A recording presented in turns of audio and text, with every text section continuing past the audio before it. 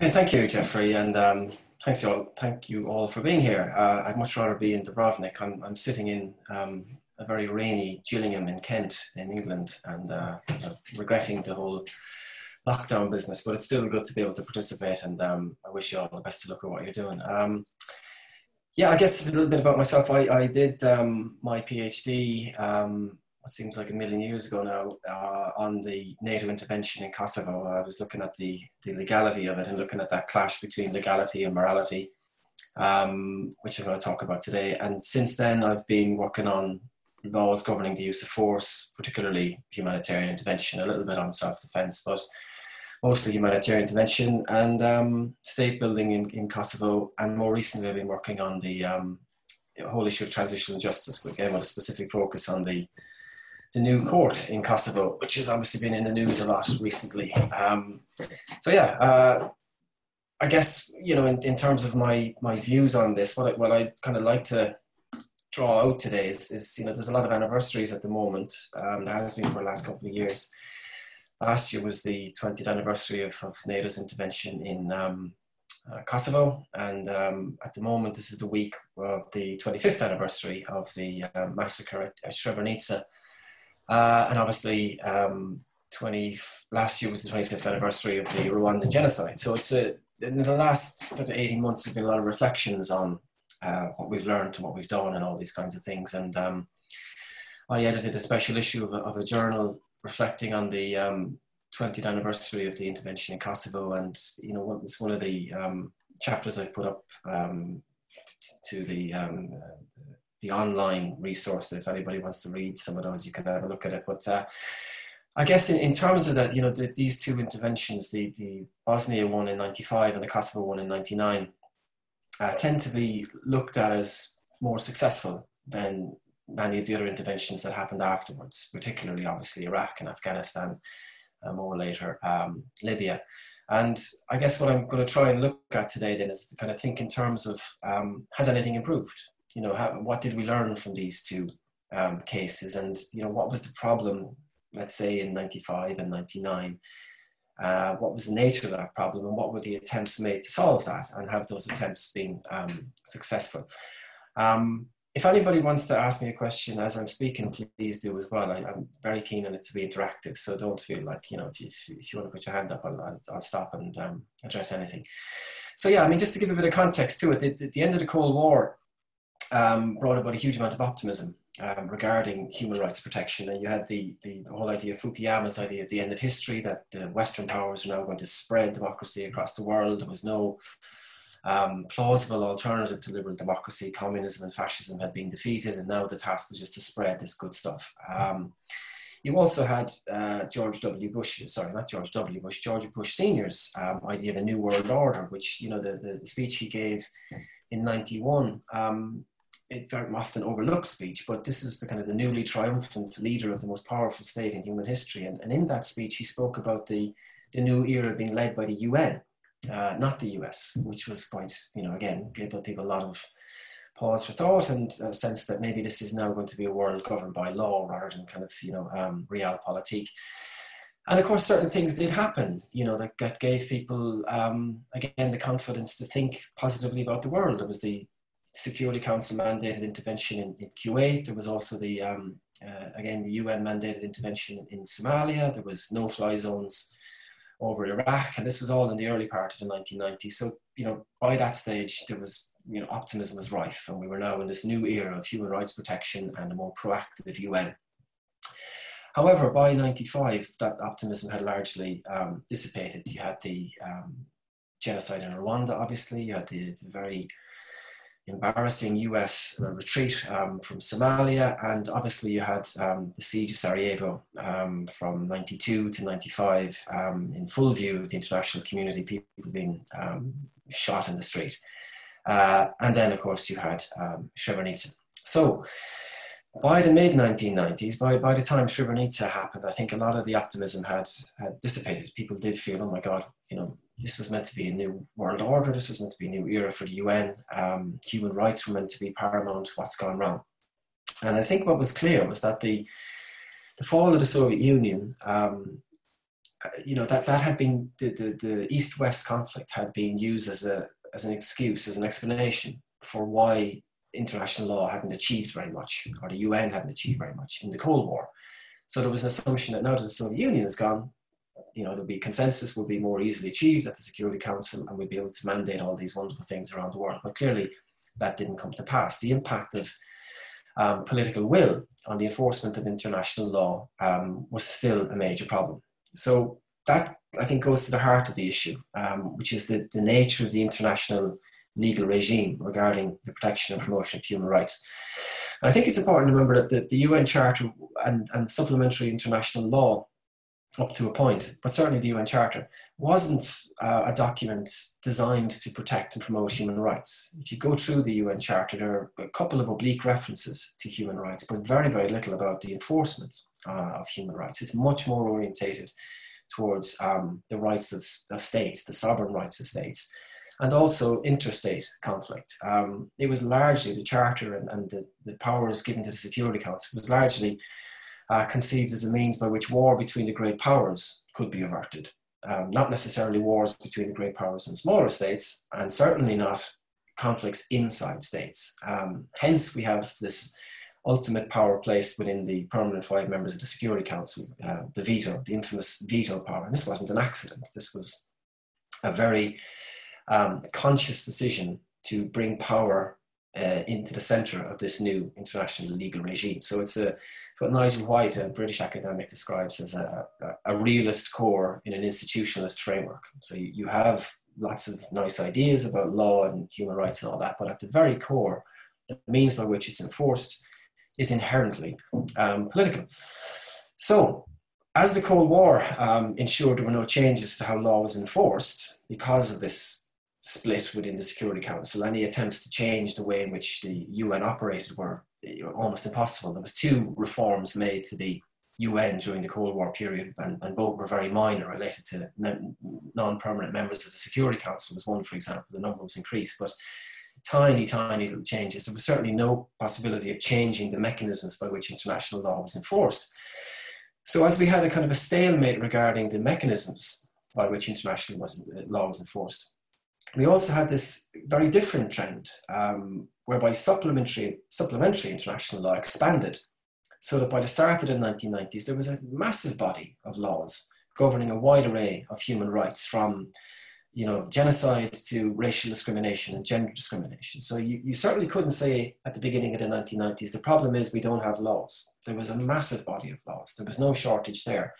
The problem essentially was, how do we enforce these laws? Right? So there was a clash between the very lofty normative aspirations of the laws and the conservative mechanisms, excuse me, of law enforcement. So this was, a building trend that was exposed when the Cold War ended. Excuse me. And when the Cold War ended, you had obviously this, like I say, this optimism about the New World Order, but there was also another development that aided the proliferation of human rights discourse, which was the emergence of global civil society in the form of non-governmental organizations. Now, there had obviously been human rights NGOs during the Cold War, Amnesty, for example, but there was a sudden massive proliferation of these groups in the early 1990s. And what these groups did was highlight conflicts around the world and bring these conflicts to the attention of people, particularly in the West, and say, look what's happening in country X, Y, and Z. And they were aided in the process of so doing by the new technological innovation, by CNN, and obviously later on by the internet. So we were now, as citizens of the West, bombarded with images of suffering abroad and asked, what are you going to do about it? And there was a sense that there was this, what Martha Finmore described as a boomerang effect, whereby people suffering in a particular state would appeal to non-governmental organizations. They would take up their case, bring it to the attention of the general public in the West. The general public would then say to their government, what are you doing about what's happening over there? And then the government would be forced to respond to the general public's clamor for action. So it all looked like it was moving in the right direction. And it was this kind of perfect storm for the emergence of the new discourse on humanitarian intervention. But the problem, as I said, was that all this relied largely on political will. So to get states to intervene to protect human rights in whatever country you have to be concerned about wasn't a matter of any legal duty. No state has a legal duty to intervene to protect people from human rights violations in another state. There is laws that say states can't do certain things to their own people, but there isn't anything that imposes a duty upon states to respond to these violations in other states. Even the Genocide Convention, all you're expected to do as a state there is bring the matter to the attention of the Security Council. There's no compulsion on you as a state to actually intervene to stop that. So the response to Bosnia, which was a kind of a test case for this new optimism, showed that Western states were not prepared to act as the world's police. They weren't going to say to the UN, here's all our troops, and you use them whenever you think it's necessary. Force was only ever going to be deployed if the state in question wanted it to be used, not because it was in the UN's interests or to defend humanity. So states essentially continued to prioritize their own national interests ahead of the protection of human rights in strategically, what they would consider to be strategically unimportant places, or where the costs of action in terms of their relations with other states were deemed too high. The result was that Bosnia was left to endure the years of violence because consensus at the Security Council was impossible, but also because the Western powers did not want to get bogged down in a Vietnam-type scenario, as they often said. There was a feeling as well in the early years of the conflict in Bosnia that nothing could be achieved by air power alone. Colin Powell, in particular in the US and in the George Bush Senior administration, made this point regularly. So the choice for the West in terms of their response to Bosnia seemed to be, we have to send in a massive number of ground troops and basically get involved in a civil war, or do nothing. And if we send our troops in on the ground, they're going to be killed by the Serbs or by the Bosniaks or by the Croats. The people in London and Paris and Washington, the general public, will not tolerate our troops coming home in body bags from a country they've never heard of, was largely the rationale. So there was, unfortunately, in that situation then, national interests of these states preventing the right thing to be done, which explains largely why, despite the global civil society activists and the NGOs and the journalists being on the ground in Sarajevo, reporting on this hideous violence taking place for years and years and years, very little was actually done.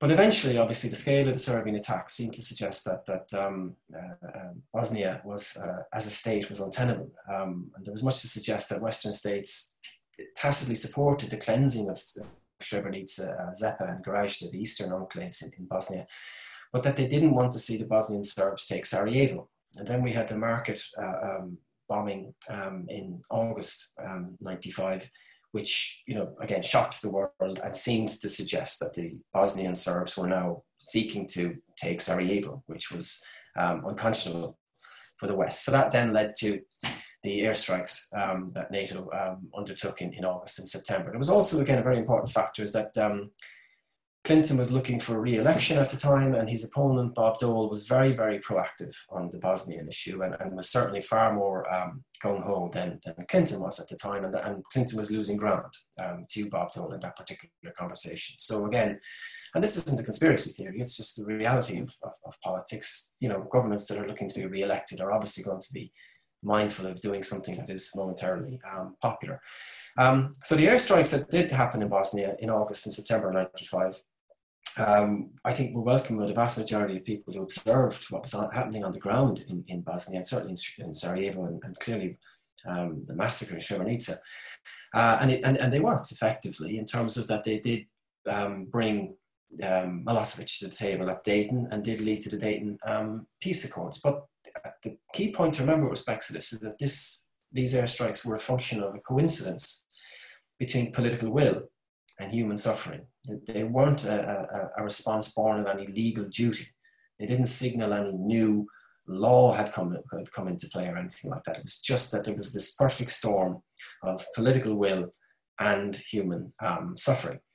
A similar resolve was clearly not shown in Rwanda or Somalia, and it's important to remember that by the time these airstrikes took place, thousands, tens of thousands of people had already died in Bosnia. Now, what happens next in terms of Kosovo, I think obviously builds on Bosnia. The argument that you couldn't achieve anything through airstrikes was no longer plausible. clearly the airstrikes in Bosnia had been effective. So when it came to Kosovo, there was a sense that, well, maybe we can intervene without actually intervening, which again was a more attractive proposition for Western states. It was clearly risk-free.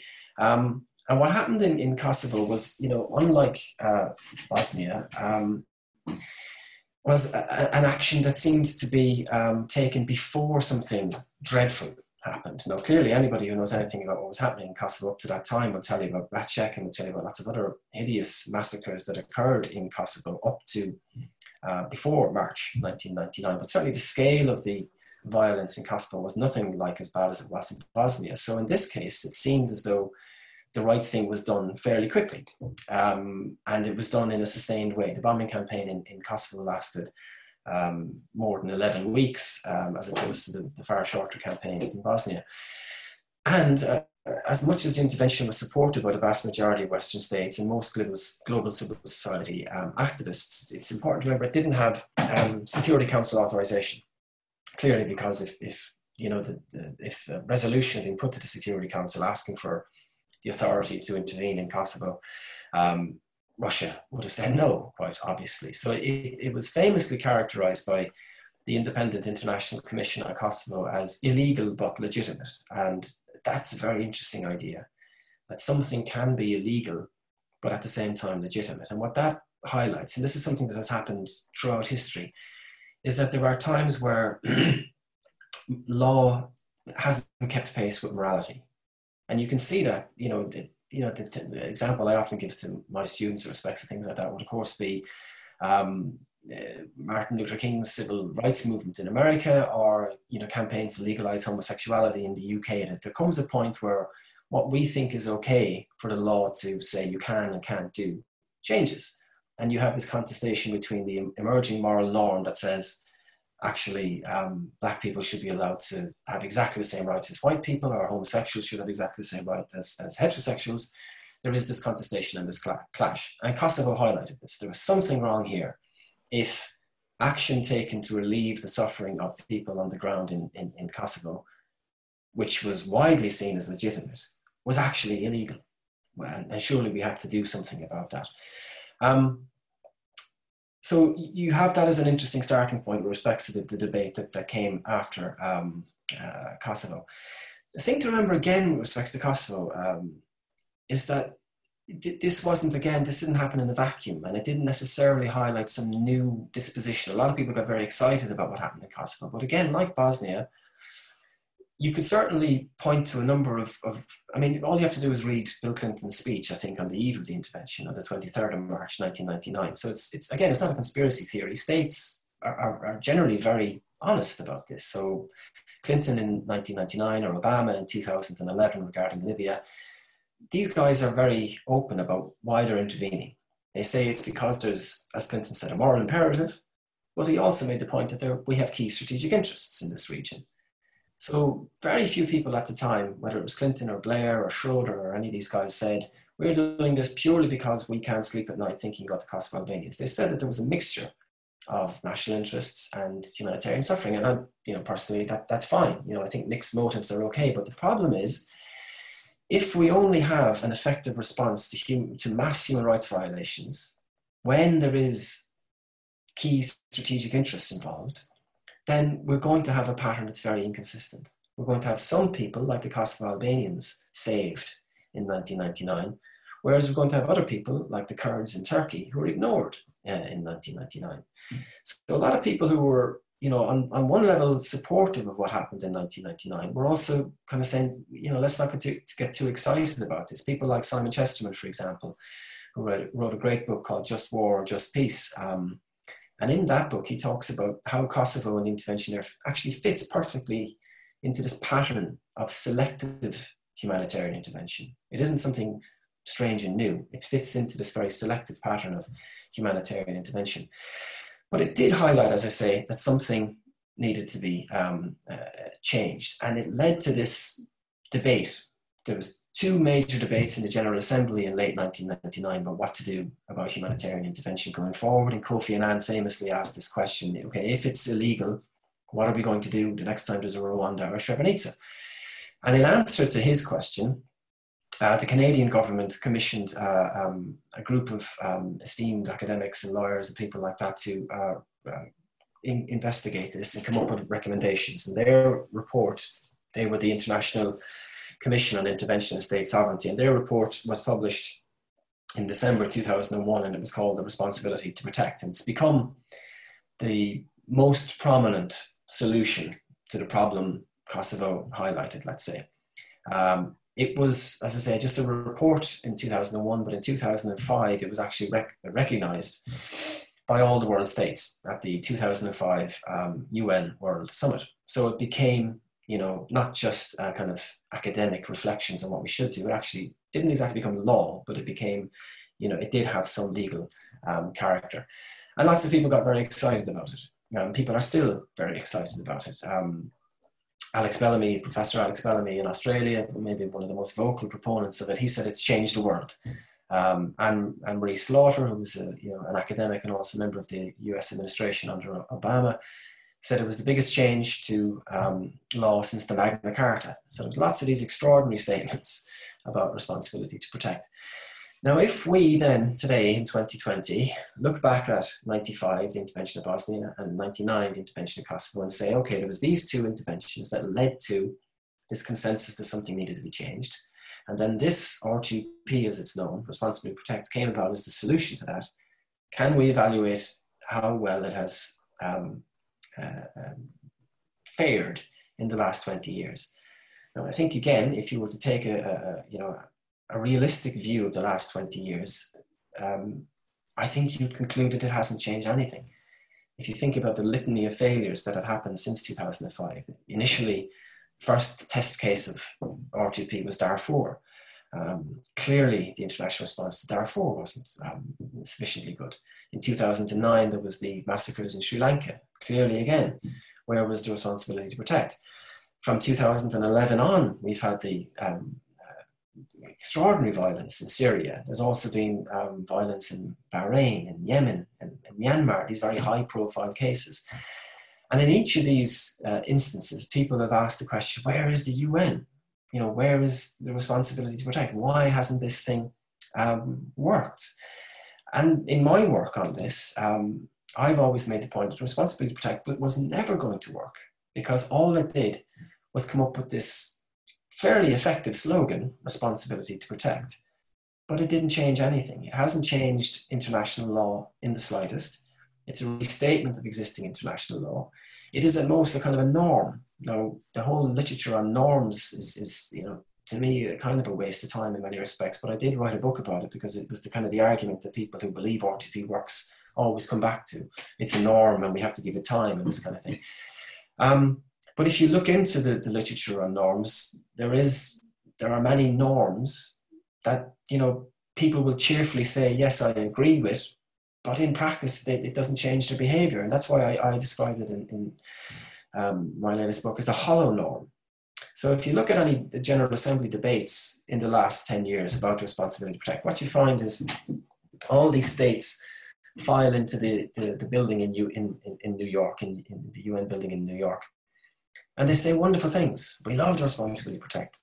So some of the most kind of emphatic supporters of the responsibility to protect are Saudi Arabia, Iran, North Korea, Sudan. They all cheerfully say, yeah, we think it's great. Because they know it doesn't change anything. It doesn't create any duty upon them to do anything. It doesn't impose any punishment upon them if they don't protect their own people.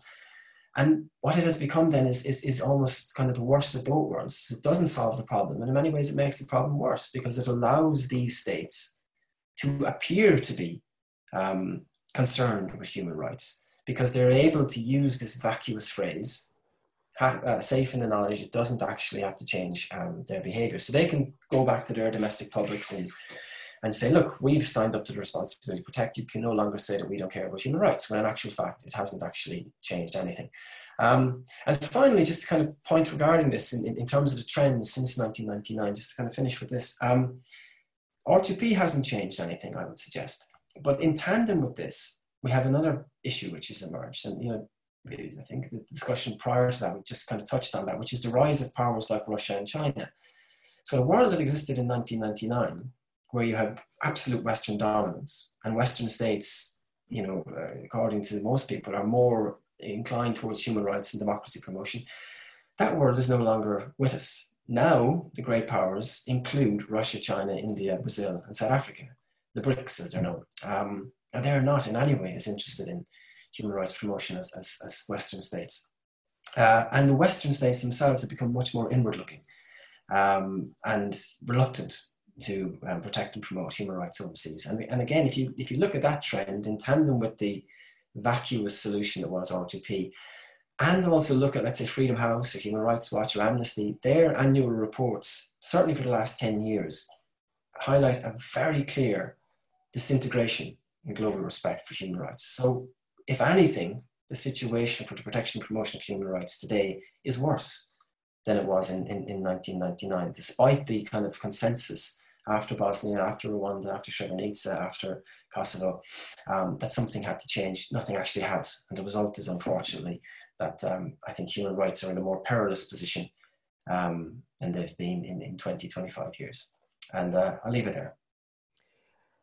Aidan, thank you very much. And I know this is going to generate a lot of questions. I've already got a couple, but I hope others may ask them. But as a matter of interest, if you were given supernatural powers for half an hour and could achieve one thing, what would you do? Related to human rights or to just my life in general? No, I mean in relation to the problem that you've identified. There you are. You've been given this power just for half an hour, so you can only really do a couple of things or one. What would you do? Yeah, well, it's a very interesting question. I don't want to keep talking about books I've written or anything like that, but I think it's just important to know in 2012, I think, a book I wrote about the responsibility to protect. In that book, I said, as I've been saying my whole life, and I'm boring everybody to death at this stage, R2P doesn't work, R2P doesn't work, blah, blah, blah. And of course, people did say to me, okay, what's your big idea? Have you got any solution? What would you like to see happen? Which is a good question, I think. What I suggested in 2012, and I would love if there had been much more work done on this, not by me, because I'm not qualified to do it, but there's a lot of better placed people who could have looked into this more, was that in 1999, there was a genuine consensus among states that the international legal order was flawed and that something needed to change. Now, if more people at that point had looked into the means by which the enforcement of international law could be made more consistent, then I think we would have gone in a much better direction than this idea of moral norms and ethical debates. Because what R2P is ultimately premised on is the notion that we can persuade states to do the right thing. It's fundamentally based on the idea that this comes from academics and from journalists and Ban Ki-moon, the UN Secretary General. When asked how does R2P work, they would say, we create this normative consensus and we put pressure on states to do the right thing. And they won't be able to resist this pressure. So for example, in early 2012, Alex Bellamy and Tim Dunn wrote an article about what was happening in Syria. And they said the pressure from the international community, including global civil society activists and journalists and all these people, the pressure from these people on Russia will become too much for Russia to bear. And Russia will eventually have to stop supporting Assad. So their prediction was good people will write all these letters of protest and demand Russia stop supporting Assad, and even Putin will eventually have to say, okay, sorry, we have to stop. Clearly it didn't happen. Clearly Putin didn't care what Western human rights organizations thought of him. So that strategy hasn't worked. If there'd be more effort put into trying to enforce international law in an objective way that was non-political, by strengthening, for example, the UN Secretariat and creating some kind of UN rapid reaction force, let's say, that wasn't an army or a force that was dependent on states to be mobilized, but was at the disposal of the UN itself, then that could be something that could be interesting. And a lot of people have looked into that previously, but the work has been ignored. For example, Hans Kelsen, when he wrote about the UN when it was first established, he said it's a primitive system. because it's a legal system that can't be enforced at the moment. But his hope was things like the emergence of a new means by which the UN could enforce its own laws consistently would help it evolve from being a primitive system to a more advanced system. But that hasn't happened. And as I say, if I could wave the magic wand that you spoke about, it would be to get people to stop writing about moral norms and write more about how do we change legal orders to make them more consistent, and how do we actually achieve that internationally. Right. Thank you very much for that. We've already got 3 questions lined up, and if Arif and Nick read their chats, we may have 2 more, otherwise I'll ask them. But in order, Holly, you have a question. Hi. Thanks for your talk. It's super interesting. But basically I wanted to ask whether, obviously, so you're saying that it's roughly a primitive system at the moment, and you kind of suggested that maybe there should be more legal enforcement, but do you think that there should therefore be a legal duty? Would you go as far as saying that it should be that extreme? And perhaps kind of piggybacking off that, is the reason why it seems to be, or why an international law seems to be failing, is because it's kind of a macrocosm of an individual country's governance system. So whereas perhaps states in this case would represent individuals and the UN might represent, the government, international law is so much harder because instead of just having different views in government, we've got polar opposite interests from different states, and given how new it is in human history, we can almost expect it to be in this primitive state and for it to be failing. And so hence, why the law is always behind. Yeah, thanks, Holly. I think we would all find it, we would reject a system domestically, a legal system, a system of laws, if you will. We would not want to live in a system domestically if it demanded that we as individuals enforce the laws. Because, and again, I've written about this before in other places, that we have created, the classic idea of the state is that you need the state to exist above individuals so that you can enforce the laws that individuals themselves will not enforce against each other. So I don't think it's fair to say to somebody living in Gillingham or Chatham, you have to enforce the law regarding, men are not allowed to beat their wives. If you think that's happening, you have to enforce that law. We would say, no, we call the police. And we've created these structures precisely because individuals, I think, are morally entitled not to run into a room where there's a, 6. So here you're creating a parallel between the individuals and states, but obviously No, well, I'm saying that if any legal system is going to work. Sorry, I just missed that. No, I'm kind of saying that if you look at the normative legal order domestically, one of the key features of it is that you have the enforcement of law by a duty-bound group, namely the police. So in terms of your point about duty, I absolutely think that is essential. There has to be some body, some group within the legal order that is duty-bound to respond and has the capacity to respond to that.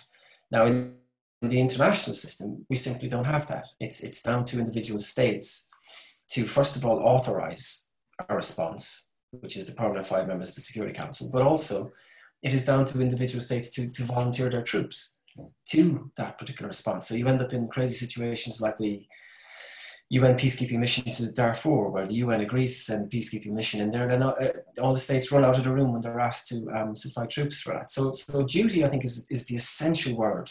And you brought it up. You seem to mean only ever legal duty, and if I've understood you correctly, you would abandon the notion of your duty to save the drowning child or to intervene in a medical operation if you see he's about to cut off the wrong leg or whatever else. You don't accept a moral duty that binds an individual or could bind a state. No, I mean, the drowning child is a very clear-cut example, but one of the examples that I tend to kind of present to people is that one about if you knew that there was something terrible happening next door to you, if you knew that a man was beating his wife next door, what would you do if you can't ring the police, right? Should you go in next door and say to the guy, I want you to stop? Should you beat down? Let's ask the group that. Let's Yeah. just ask the group that. Very simple example. You know somebody's being badly beaten next door. You cannot get through to the police. You live in a remote island. Do you do nothing or something? Those who would do nothing, hands up. Maybe the order of asking the questions was tendentious. Those who would do something, hands up, because there may be some don't knows. 1, 2, 3, 4. Okay, of those voting, Aidan, I think there's a sense, but you may say this is a sense of naivety. No, what's your response? That's the first question that I would ask. What I would then ask you to think about is if you knew that the person who was beating his wife had a gun, if you also had 4 children, and if you knew that by you going in to confront this man, you would be killed. And what about your responsibility to your own children? So are you going to put yourself in a position where you are almost certain to be killed, and then your children are left without a parent? And if you add in points like that, it starts to complicate what's a very simple question. We all like to think of ourselves as heroes and Charles Bronson. We break down the door and we do the right thing. But individuals have good reasons at times, and morally sound reasons, for not doing something that's necessarily the right thing to do. Aidan, I can see we're going to have trouble with time because everybody wants to ask you a question and I must shut up. But I'm going to give you one question. So thank you, Holly, and I hope I haven't cut you too short. We're now in the position, Aidan, where theoretically, it won't happen, but just theoretically, we could decide that because China is wreaking such havoc over certain places, including Hong Kong, we should simply say withdraw some trade or all trade, despite the huge damage it would do ourselves. So in parallel with your, you've got 4 children at home and the man's got a gun, if we take any positive step against the People's Republic of China, it will bring great cost to us. So, do we have a duty? Well, what you would do in that situation and what I would do in that situation might be very different. But I know what states will do. I mean, you only have to look at how the UK has responded to the bombing of Yemen by Saudi Arabia. Sorry, Aidan, you're back in the position of having supernatural powers. What would you do? Me personally, I would not engage in any trade with a country that was a violator of human rights. Absolutely. Thank you very much. Let's move rapidly, not rapidly. Amma next, then Francesca, and then Adam. So Amma. Okay, hello then. I will connect with the NATO intervention because I think we all agree that the purpose of the NATO, it was to stop the conflict. And we cannot blame the NATO while the state building after the conflict it's not developing.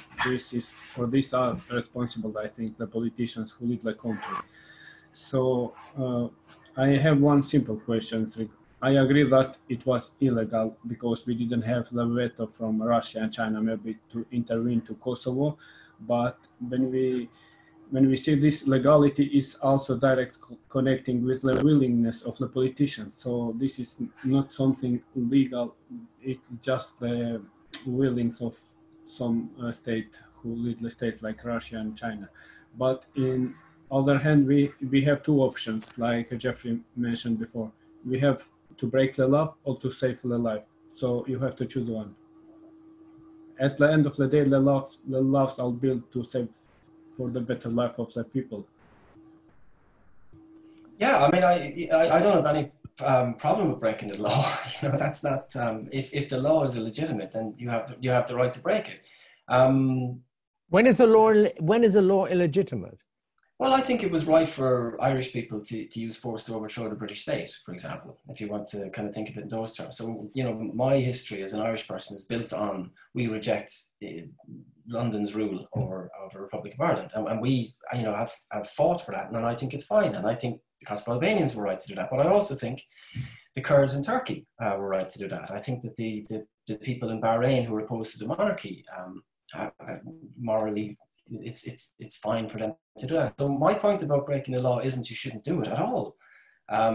Nelson Mandela broke the law. I think he was a good guy. I don't have any problem. That's the same Gandhi. The point about the law being broken is that you can't break the law and then say, I broke it, and that's okay, and we're going to leave it as it is. And I alone can decide when and where to break these laws. If the law was flawed in 1999, as it clearly was, so people like you from Kosovo who grew up under this apartheid regime know more than anybody what it's like to live in a state that is fundamentally oppressive. It would be ridiculous for comfortable Westerners to say, well, the Security Council procedures are in place for a reason and you guys just have to suffer it. That would be insane. But having broken the law, it's important to then say, okay, now we need to think about means by which this situation doesn't arise again. Now, if you look at what the US and France and the UK have done since 1999, they've made no effort whatsoever to diminish the power of the Security Council. So they want to reserve for themselves the exception. We want to be the ones who can decide when we break the law. And that seemed to be okay in 1999 because people said, oh, well, the West are good guys.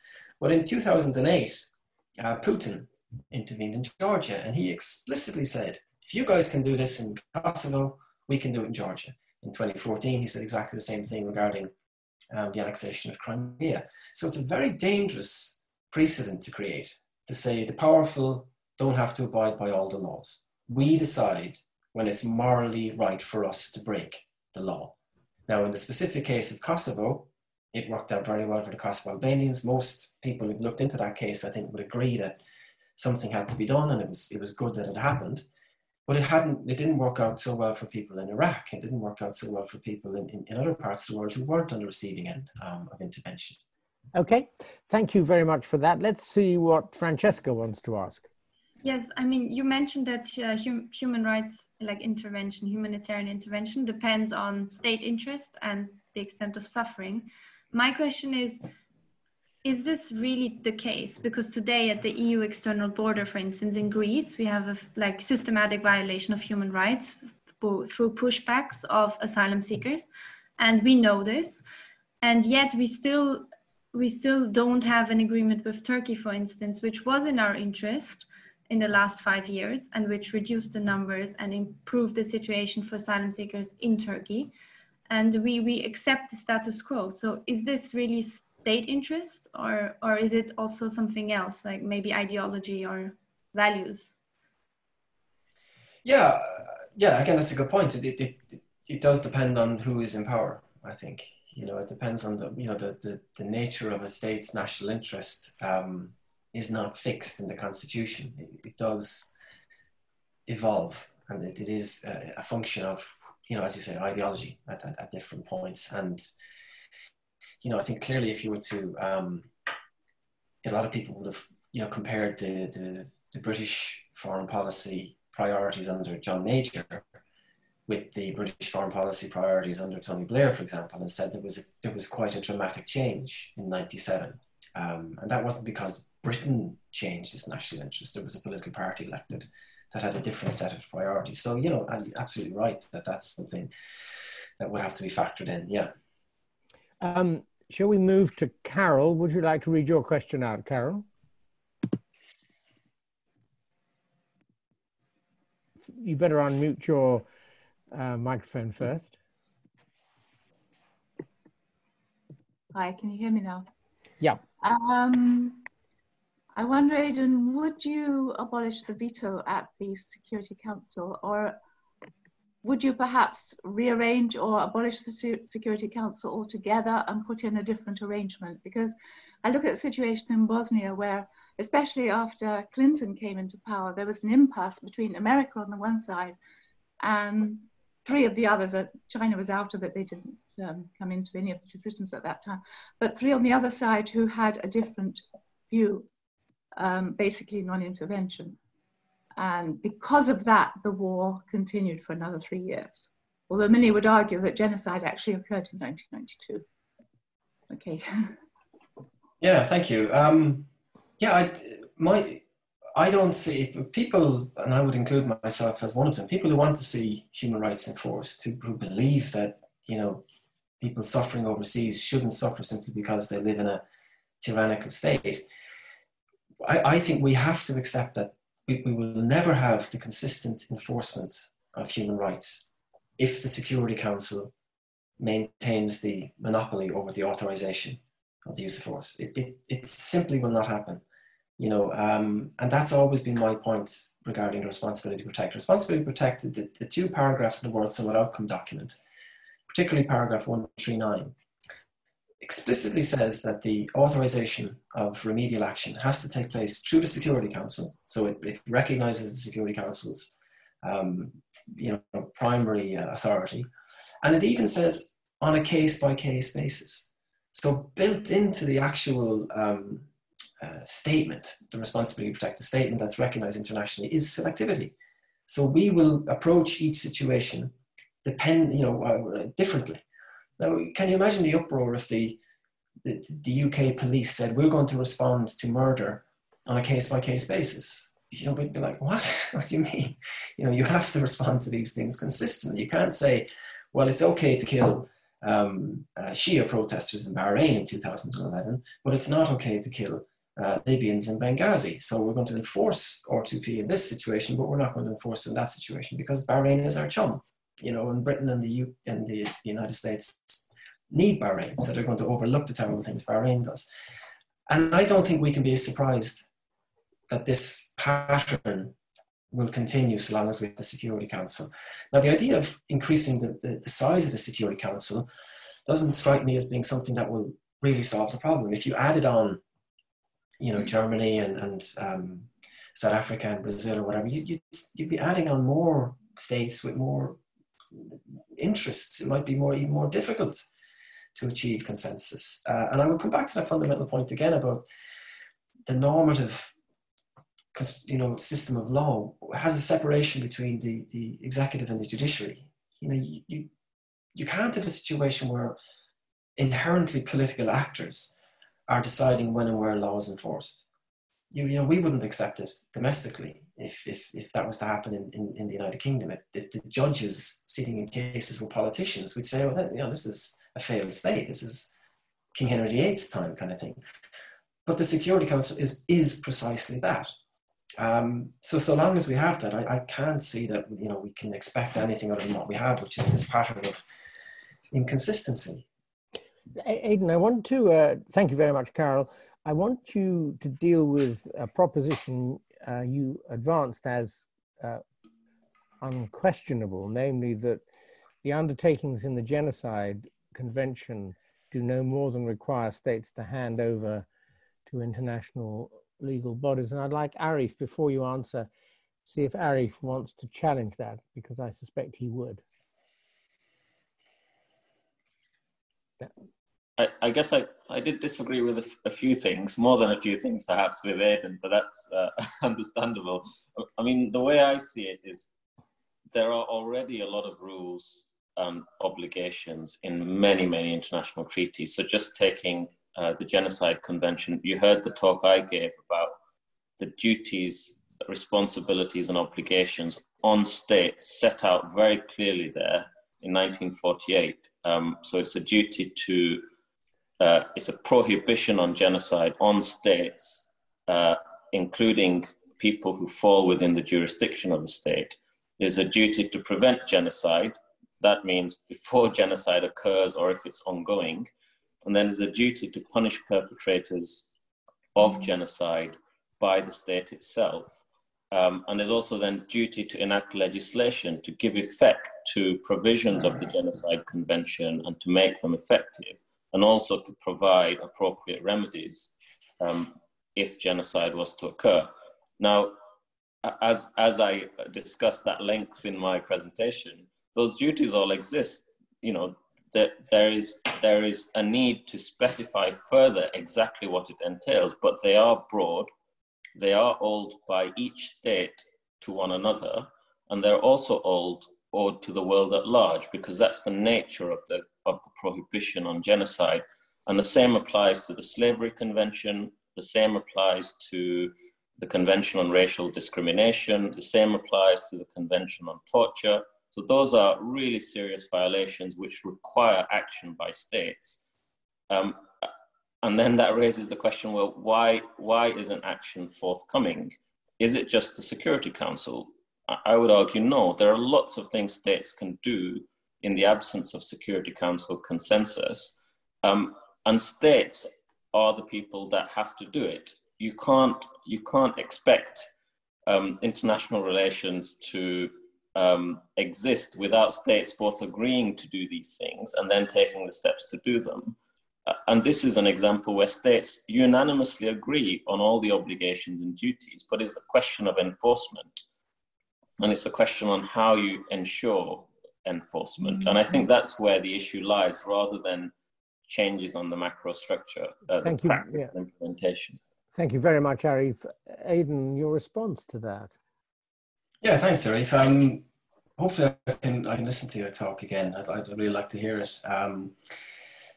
I just don't agree. I mean, I'm sure you know more about it than I do, but my reading of it is that the Genocide Convention does create duties. The states are not allowed to do certain things to their own people, and I would fundamentally agree with you about that. It's very clear that you're not allowed to commit genocide. Where I would say, I mean, disagree is maybe the wrong word, but where I would maybe have a bit more of a different perspective than you is on the point regarding what you do if another state is doing it, and you're a state that sees that this particular state is committing genocide or is about to commit genocide, because you mentioned prevention as well. In 1994, with respects to Rwanda, the Clinton administration went to great lengths not to use the G word to describe what was happening, because there was a sense at the time that if we call it genocide, we're going to have to get involved. So there was somebody in the US administration at the time whose legal advice was, don't call it genocide because there's this bloody genocide convention, and if we say it's genocide, we're going to have to get involved. But in 2004, Colin Powell, when he was Secretary of Defense, he said what's happening in Darfur is genocide. And he went on in that speech to say, but let's not get too worked up about this designation. It doesn't mean we have to do anything. And he was right. You don't have to do anything. You have to bring it to the attention of the Security Council, but you don't have to stop it. Or at least your attempts to stop the genocide are a matter for you to decide as such. Now, I don't see how you can describe something as a duty if, first of all, it's entirely subjective as to how you interpret this duty. And secondly, if there's no punishment for a dereliction of that duty. So if a state commits genocide, will that state automatically be punished for so doing? Clearly the answer is no.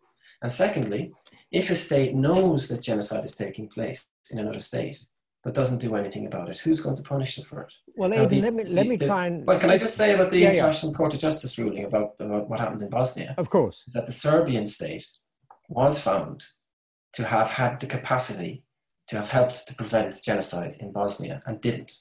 And that was a very important ruling. But that's not the only instance where this has happened. There's been lots of examples since the Genocide Convention where states have either committed genocide or aided other states in committing genocide, or knew that genocide was happening in a state and did nothing about it.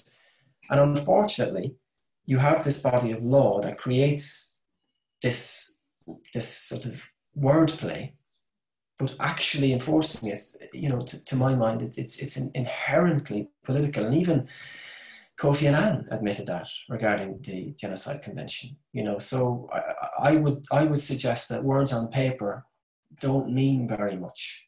If consciously, and like I say, it's important to say consciously, if consciously there has been no attempt made to create a mechanism by which these words on paper can be enforced.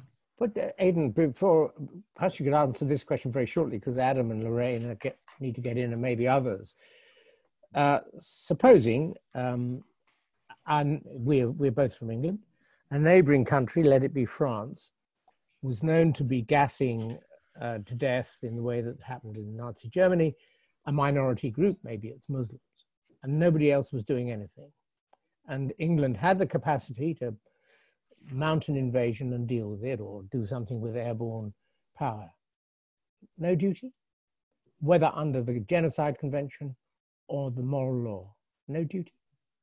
If the UK did nothing to stop that, it would face absolutely no punishment whatsoever. But that's not the question I asked. Well, you can't say there's a duty if there's no means by which that duty can be punished, because that's just, as I say, that's that's a very stark proposition, and I understand fully your proposition, but it's very stark. Let's see what Adam wants to ask. I was going to say, if you want to keep asking this stuff, I'm quite happy just to listen. My question was more about the effectiveness of going back to what you said, Aidan, in response to Jeffrey's question earlier, that if you were able to, for half an hour, be able to solve the UN in some way, you said you might have like a more empowered UN secretariat. I guess that's sort of allowing it to act as a sort of supranational body as opposed to simply a body that's purely consensus driven. Is it ever possible to have an empowered UN secretariat which had its own force, its own ability to intervene without necessarily the acquiescence of states, given that the UN is entirely predicated on a very traditional conception of the state being the sort of monopoly of power? I'm not sure whether that's clear, but more just dealing with the idea of, is because the UN is intrinsically made up of, it's defined in relation to states, in relation to monopoly of power, as it were, with defining that state. If you added an extra body which did have some sort of monopoly of power to in effect challenge states, is that ever going to be possible to be created within the UN? Or is the UN so fundamentally flawed that it renders it impossible? Yeah, I think it's a very good question. It really is, and I really wish more people had asked that question 20 years ago. You know, and that would have been, like I said, a very interesting avenue to go down. I feel like I'm getting just too old and tired of looking into that whole thing, and when I wrote about it 15 years ago, it was difficult to imagine. Now it's inconceivable. The world has changed so much that the idea of reforming the UN and creating a UN standing army and all these kind of things, it's not going to happen, you know, in maybe 20, 30 years time if there's something major that occurs. But it doesn't mean that people shouldn't write about it and look into it, because there is a huge amount that needs to be done in that regard. So, you know, to come back to the point that Arif mentioned, you know, when you have the UN Secretary General, Kofi Annan, when he says that the Genocide Convention is a dead letter, then you have to take that seriously. You have to say, well, he's not going to make that up. He's got no reason for saying the Genocide Convention is useless. And yet he has. So what's gone wrong here? And that demands that we start to think in terms of creative mechanisms by which we could change, as you say, this extremely state-centric international organization from being as state-centric as it is to being more consistent, more impartial, more orientated towards human security rather than state security. And the interesting thing about it is that once you start looking into that, there's a massive amount of literature about that, which has been ignored, because R2P has operated as this kind of black hole that sort of sucked in all the energy. Anybody who's interested in human rights, well, you must engage with R2P. And the first thing R2P effectively says to you is, you can't change the system. Let's just be clear about that. We have to work with the existing system and go this way.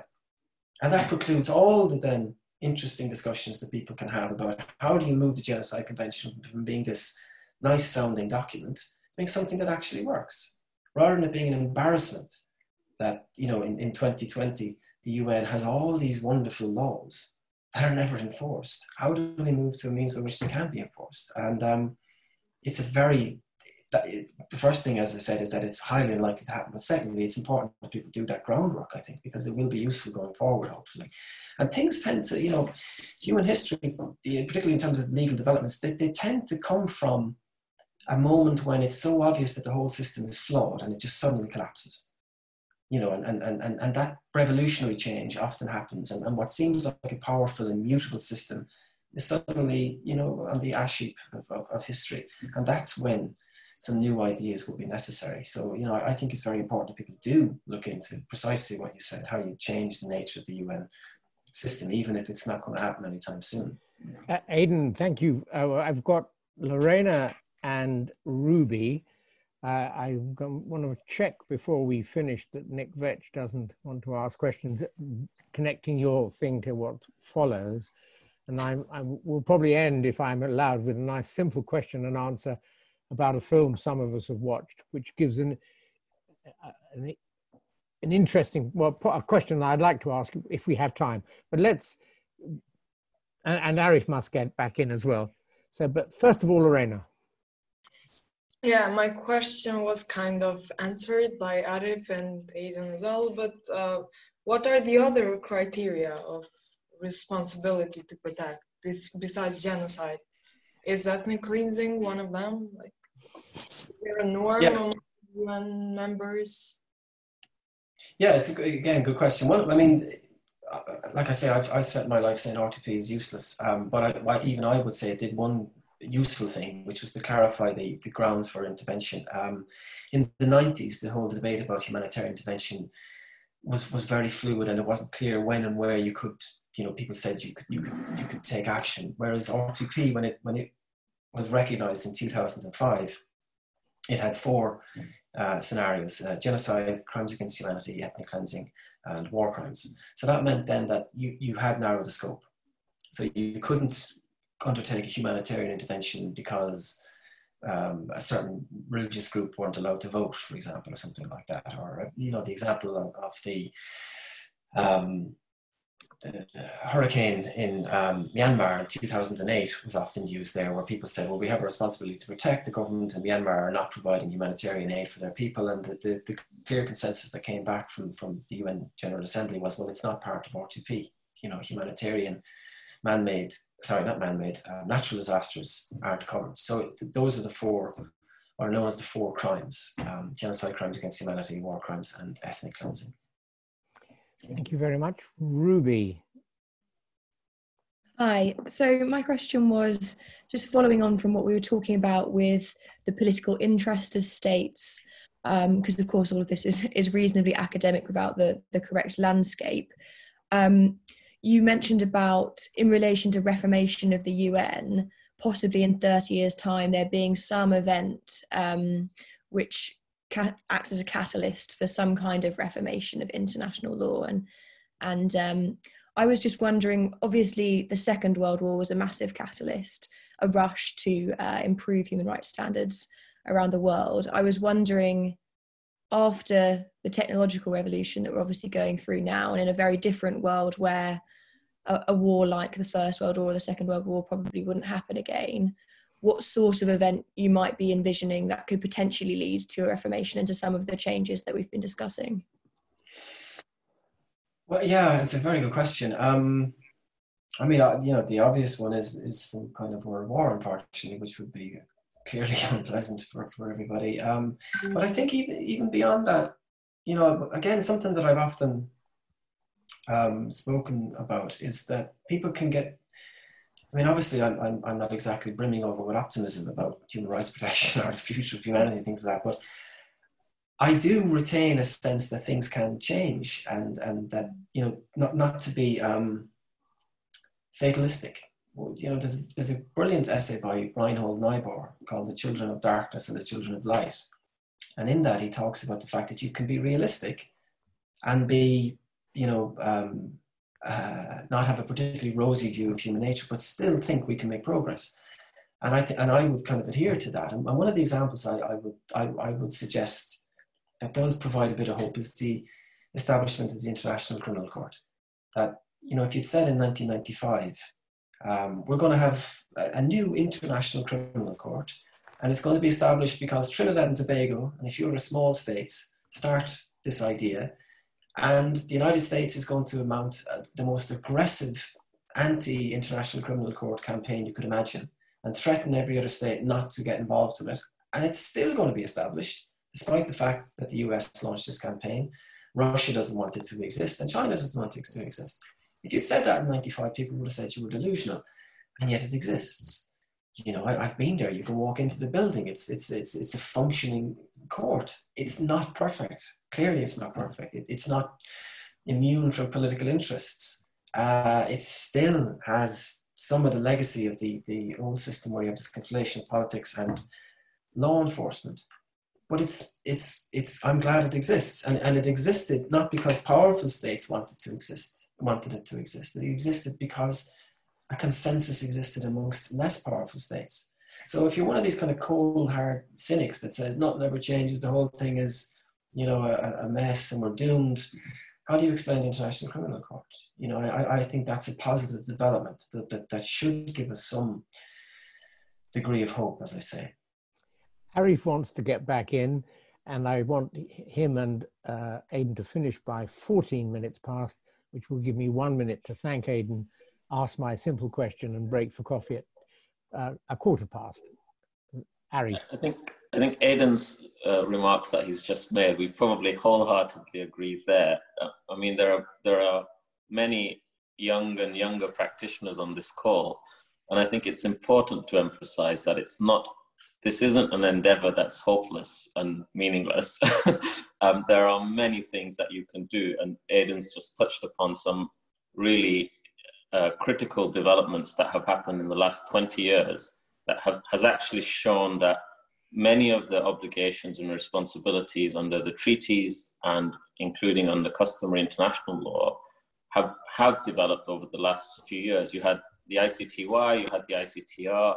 Who would have thought that in 2019, Gambia would bring Myanmar to the International Court of Justice for genocide? You've had UN commissions of inquiry on Syria. You've had the independent, impartial investigative mechanism on Syria. You have a similar one on Myanmar. There is UNITAD, which is investigating crimes of ISIS in Iraq. And these are all mechanisms, apart from the ICTY and ICTR, that do not require UN Security Council involvement. And in fact, there hasn't been any. And these mechanisms have come about precisely because of inaction at the UN Security Council. So I think there are, and a lot of these initiatives, remember, came about because of NGOs and individuals who campaigned and petitioned for them. So the idea that there isn't anything we can do, it shouldn't be the takeaway from today's discussion. I don't think Aidan has suggested that at all, but I think that's where something we'd probably agree on, that there are many things you can do under the existing structure, which inevitably will change the existing structure. And that's something that we can only hope continues. Aidan? Yeah, absolutely agree. Yeah. I mean, it's never been my intention to make people despondent about human rights, but I think it's important to be realistic about the nature of the international system as it is. And people like you and the many other people who know infinitely more about these mechanisms than I do, you know, you can point to, as you've just done, real change, tangible developments that have occurred in the last 20 years. And, you know, again, I often say to my students in the UK, if you compare the international legal order today to that which existed in 1895, for example, before like the various different tentative moves towards international legal order were occurring, it's completely different, you know, and these are not irrelevant developments. It's a good thing we have the UN, it's a good thing we have the ICC. They're not perfect, but they are stepping stones. But my major point about all of this was to I suppose, is to convince people that the kind of things that Arif has just mentioned, that aren't dependent on, you know, former politicians like Gareth Evans and people like that persuading states to do the right thing, you know, those are doomed to fail.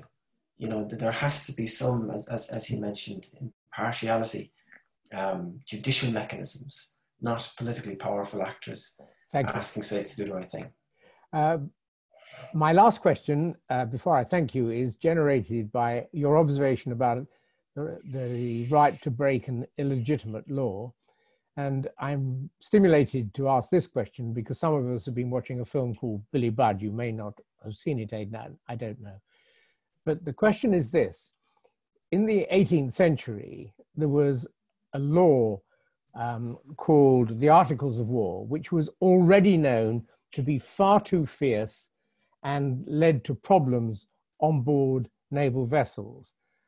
Really violently fierce, over-fierce laws leading to punishments and killing of sailors. But the country was at war with France. In those circumstances, should the men on a ship mutiny? And if not, why not? The law was clearly one that was out of date and illegitimate? Well, I would have, I mean, as I say, it depends on the individual. I would break a law that I didn't think was legitimate. You know, and putting your country at risk? Well, yeah, I mean, in the same way that, you know, I was just reading David Rhodes' book there the last week about the massacres of Srebrenica. A lot of the people who killed the Muslims in Srebrenica were ordered to do that by their state. They were individual soldiers who were given an order. And some of them refused, very few, but some of them refused. And that was precisely the argument that was put to them. Are you going to imperil your state? But for some people, the orders they're given, the legal system that they operate under is flawed, and they will break that law. And of course, I would like to think I would be one of those people. We'd all like to think that we'd be heroic, I think, in those kind of situations. But the sad reality is that most people aren't. Aidan, yeah. Thank you very much indeed, Aidan, for a most stimulating morning. I think we've achieved a level of vigor and rigor this morning, which we will all remember. If you stay on, we're going to break exactly now, and then we're going to meet again for coffee at, not after coffee, at past. If you stay on, then you'll hear from Nick Vetch, and if you, which I hope you might do, and if you do, then you'll be able to challenge him and me on whether there's any value in such things as people's tribunals, maybe.